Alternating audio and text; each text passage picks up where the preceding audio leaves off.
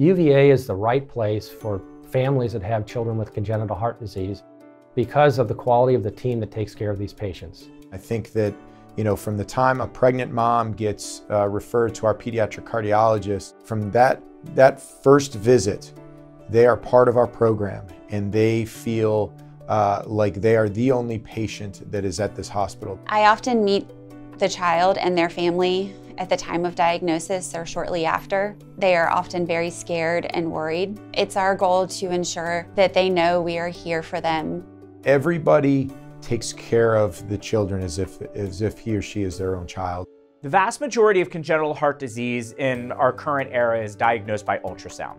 Sometimes that ultrasound is performed when the baby is still inside mom. At that point, we call that a fetal echocardiogram. And we can be very, very good about diagnosing the vast majority of congenital heart disease all the way down to around 18 to 20 weeks gestation.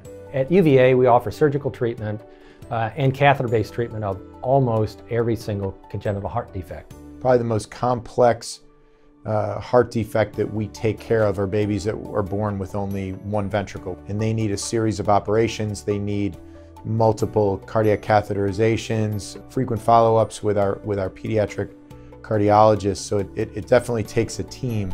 As far as the care of our patients with single ventricle physiology goes, we are part of a national group called the National Pediatric Cardiology Quality Improvement Collaborative. At UVA, we're very proud of our outcomes. Our outcomes exceed the national average for virtually all forms of congenital heart disease. And our outcomes are absolutely fabulous. And I think that should make it easier for family to decide if UVA is the right place for them to receive care for their child. Parents should be empowered.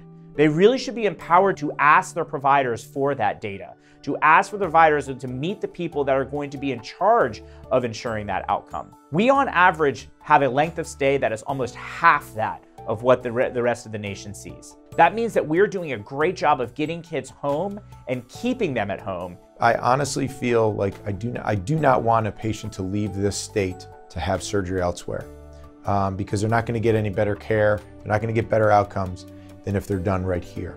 We realize that as a major referral center, we oftentimes have patients that come from hours and hours and hours away from Charlottesville. Consequently, we have numerous support structures that are in place. Our social work team is phenomenal here. We offer food daily in our hospital for families that are here to make sure that they don't have to think about how are we going to eat today. I am the luckiest person in the world to be able to do what I do because of the people that I work with. And it's not just the surgery, it's all aspects of the care of these patients. And everybody that we work with is made to feel like a valued member of the team. I think there are lots of good parts of my job, but absolutely the best is being able to support a child and their family through some of the most difficult days that they could ever imagine. We will sit down with families as long as it takes. We will hold their hands, we will cry with them, we will hug them, we will do anything that they need to understand that they are engendering us with their most prized possession, their child.